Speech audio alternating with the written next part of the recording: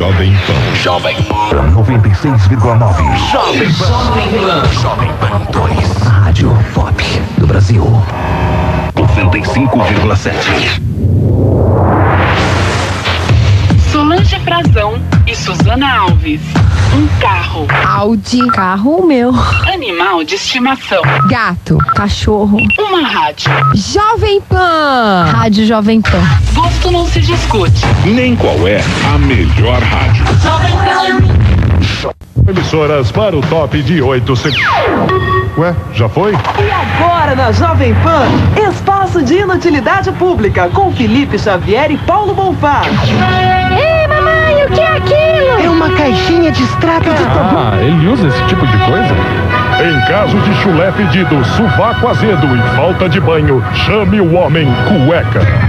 Aí, menino fralda, toma os seus presentes de Natal aí. Valeu, mano. Ó, mano não, que eu sou seu pai, certo? Certo. Ó, a pistola automática que você pediu tava em falta, então vai esse boneco do Pokémon mesmo. Tá ali, pô. O camelô falou que se apertar a barriga dele, ele fala uns bagulho aí, tá ligado? Só, deixa eu apertar aí. Pikachu! Aê, pai, tá meio zoado isso aqui. Pikachu! Deixa eu ver. Pikachu! É, deve ser a pilha. Ô, mulher calcinha, traz umas pilhas novas aí pra nós. Aí, mano, você tá pensando que eu sou sua empregada? Dá licença, tá aqui, ó. Deixa eu ver. Pikachu! Porra, se o cara me vendeu o Pokémongo.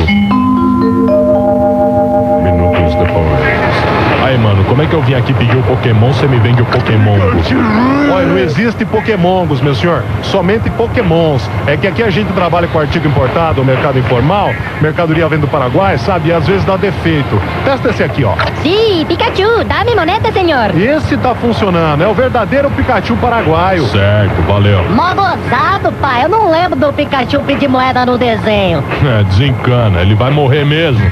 Mecos idiotas, camelôs trambiqueiros e um Natal meia boca. Chame o Homem Cueca. Olá, aqui é a Soninha da MTV. Na minha rádio tem de tocar Red Hot Chili Peppers.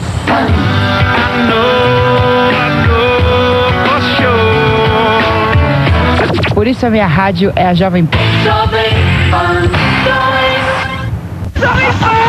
Ai, eu acordo ouvindo a Pan, vou pra escola ouvindo a Pan, vou pra balada ouvindo a Pan. É sempre a Jovem Pan. No meu som não pode faltar nativos. Liberdade pra dentro da cabeça. Quando eu tô triste, eu ligo na Pan. Green Day. Pra mim, Green Day é tudo, cara. É tudo. Eu não consigo falar. A Jovem Pan sabe o que você quer ouvir. Deixa eu ver como é que ficou.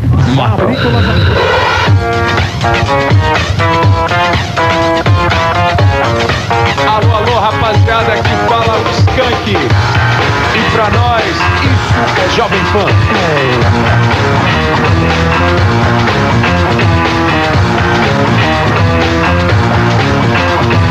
Você tem que ouvir. Você tem que ouvir. Você tem que ouvir. Jovem Pan, você tem que ouvir.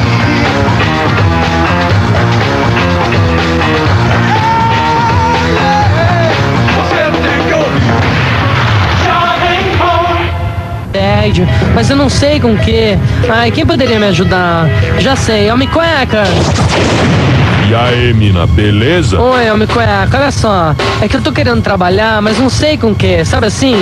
Eu até tenho um currículo legal e tal, mas tipo assim, quando eu tento arrumar um emprego, o pessoal sempre acaba me dispensando na entrevista. Porque eu começo a falar, contar um pouquinho da minha vida, das minhas experiências, da High Society carioca, das festas. Sabe como é que é? Porque eu moro no Copa, né? Olha só, eu conheço muita gente importante do Rio, muita gente famosa, porque, sabe assim, sabe o que eu acho? É que o pessoal acaba ficando com inveja da minha vida, sabe assim? Porque, olha só, eu tive problemas com drogas, tá? Coisa e tal, assim, mas já tô curada. Agora, é uma coisa que eu não sei explicar direito. É um negócio meio místico, porque quando eu começo a falar, eu perco a noção do tempo, mas sabe assim, já ouviu falar da teoria da positividade, da atividade, aquela lá do Albert Einstein? Então, sei lá, sabe aquele negócio assim, que fala aquele negócio do tempo, que não sei o que e tal. o tempo é relativo, coisa assim. Então, acho que deve acontecer algum tipo de evento siderúrgico, sideral, sidervético comigo, porque eu começo a falar e as pessoas acabam se afastando, porque eu vivo muito nas festas, na noite, sabe assim, eu gosto de falar com as pessoas. Ah, mina, você chamou aqui pra ficar enchendo o meu saco, mano. Dá licença. Não, Cueca, olha só, sei lá, você não vai me ajudar? Só, mas tipo que mina burguesa e chata que nem você, outros lance pá, a gente cobramos R$200 mais o dinheiro do busão, certo? Só? Ah, tudo bem, toma aí. Aí, mina, do jeito que você fala, meu, você devia escrever um livro, certo? Livro? Ai, que loucura. Em casos de síndrome do pânico, epilepsia ou doideira de remédio mesmo, chame o Homem Cueca.